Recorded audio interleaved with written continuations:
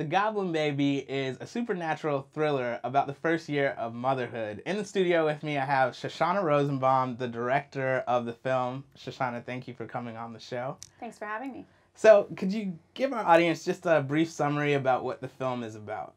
Sure. As you said, it's a supernatural thriller. It's about a woman who has a new baby and is going through that transition that many new parents go through, where there's kind of a shift in everything in your life. But she gets the sense that she lives on the edge of the woods, and she gets the sense that there's maybe something out there that's a little bit menacing, and she's not sure if it's sleep deprivation or, what it might be. So it's kind of a modern take on the idea of changelings, which is an old idea in folklore. Right. And what inspired you to make the film? Well, I have 3 kids, and I definitely went through that shift in life when I had my first. And really, the kernel of the idea came from being at home alone in an old house near the woods, Right. with my baby sleeping upstairs, my husband out of town, and just looking at the baby monitor and thinking and I'm a writer, so I have these crazy ideas, Right. thinking what if I just heard some eerie sound come over the baby? What would it be, and what would I do? And just sort of I like stuff that's kind of right on the edge of reality and fantasy, so that's sort of where it came from. Yeah, that's awesome. And I love how, as artists, that's how anything kind of starts, right? Like, what if blah, blah, blah happens? And then you just start writing a story, and now you have the Goblin Baby in the Rosebud Film Festival. That's pretty awesome. Now, the Goblin Baby is your first time out as a director, right? Mm-hmm.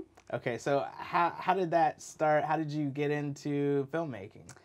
Well, I've always been primarily a writer and then a visual artist. I do a lot of photography and painting. And I always, for years have wanted to make a film, but it wasn't until recently that I could really see how somebody who I didn't go to film school, it's not really my background, could go about doing it. But with the technology becoming a lot more accessible, and then really with crowdfunding, I don't think I could have done this 5 years ago, but I pretty much wrote the script. It was in the DC Shorts Film Festival. It was a finalist, so I got to have a staged reading at the Atlas Theater. And a lot of people, probably about 150 people, heard it. And enough people came up to me afterwards and said, I can really see that being a movie. And I thought, I'm just going to go for it. I'm going to make an Indiegogo page and,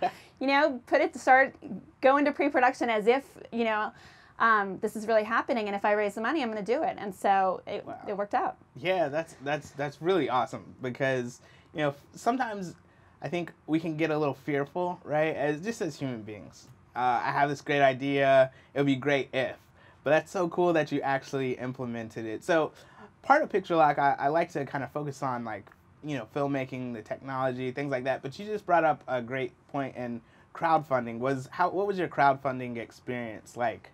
It was great. I read a book about it before because I had never done it before. And I had Aaron Shirley, who was the co-producer and the director of photography on film. He said, when I brought him on, he said, I'll help you make a little pitch video. And I quickly learned that that's kind of the most important thing, is to have, you don't have your film made, but you need to shoot something to show kind of the atmosphere, the environment, and brought on another person who was involved with the filmmaking. And then we kind of talked about why we wanted to make it, and what, and then we edited that down to under 2 minutes, and so we had a really good pitch for people to see, and then we set a goal and just tried to put it out there on social media and with friends and family, and it happened actually a lot faster than we expected. We raised our initial goal in 10 days.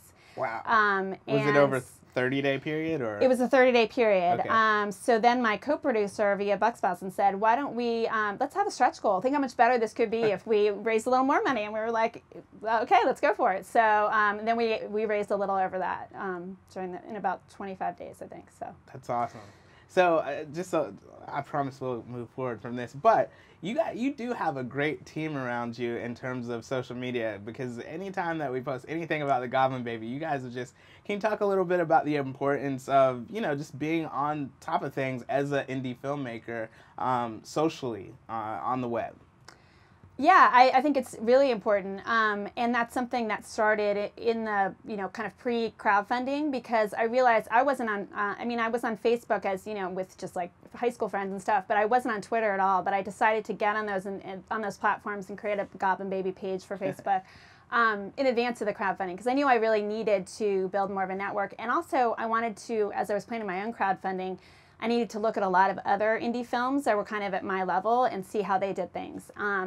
And that's great because it's a way, I mean, now I have people that I communicate with, like in New Zealand and, you know, Yeah. who are making films that are similar. And yeah, it is important. It's a great way to be able to build community, which again didn't exist, you know, Right, exactly. 10 years ago. So Right. So what were some of the biggest challenges that you faced on set?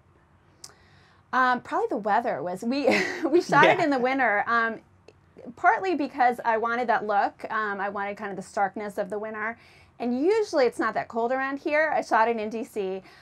We had an unusually cold winter last year, and there's a lot of night scenes in the woods. Right. So we had some long nights, and there's a baby in the movie who's a real, unlike American Sniper, it's a real baby. I was gonna ask that. Right. Yeah, it's a real baby. So that was a challenge, was keeping everybody warm and comfortable and happy, and you know. But I had a great team of people who.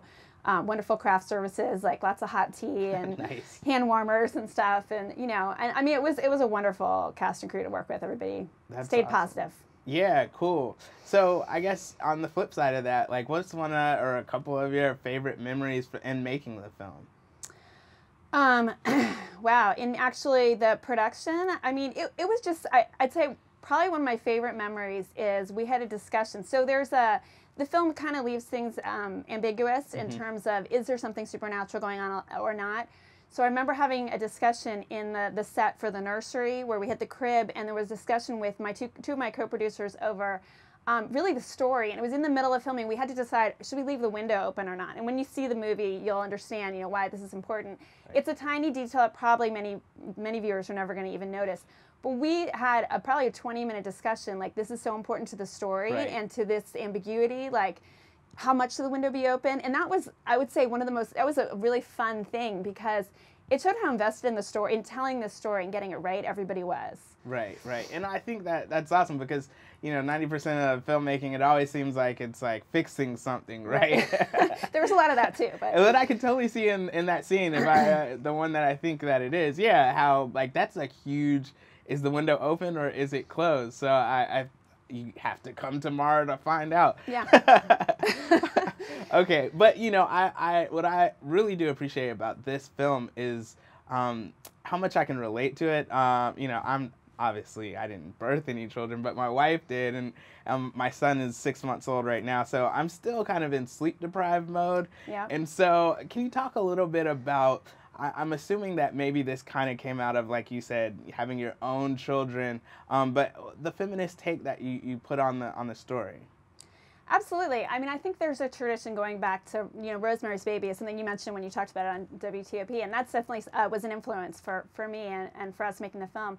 And there's a tradition which of sometimes stories about women and women not being listened to, or maybe being a little crazy, or you know, a little hormonal or emotional.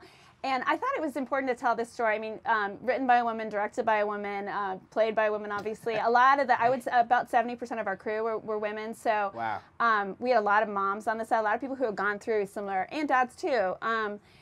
And yeah, I mean, I do think of it as a feminist take, and as our lead actress, when we had our kind of friends and family premiere and we had a Q&A, and she talked about, she said, you know, I don't find a lot of parts where a woman gets to kind of determine her own story. She has a lot of agency, even though she's very vulnerable and she has some bad things happen and she has some struggles.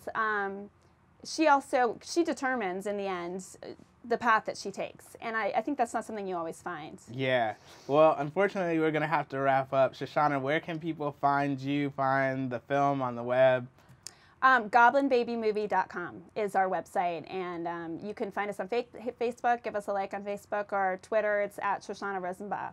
Okay, awesome. Well, Shoshana, thank you so much for coming on. Thank you so much for the festival. No problem. Stay tuned. We'll be right back.